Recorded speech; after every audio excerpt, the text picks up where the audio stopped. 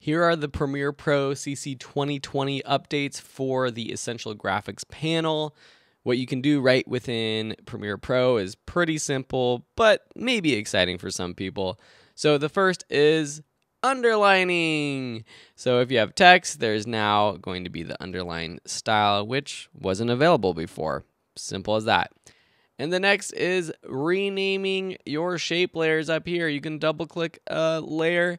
I've given this rectangle the name of Bill, and here we got Bob. So pretty exciting stuff if you are super into organizing and you want to name your layers, which actually will be super handy.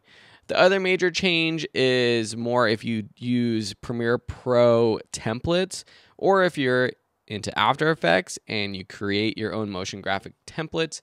You can see that now the text templates can actually have bulleted lists or multiple lines in a graphic, which is pretty cool. I was actually just trying to do this the other day, so I'm happy they added this. And then drop-down menus. Before, there was only sliders where you can slide between different fonts or even shape sizes or different things like that. But now there's drop-down menus for all of that kind of stuff, which is pretty cool.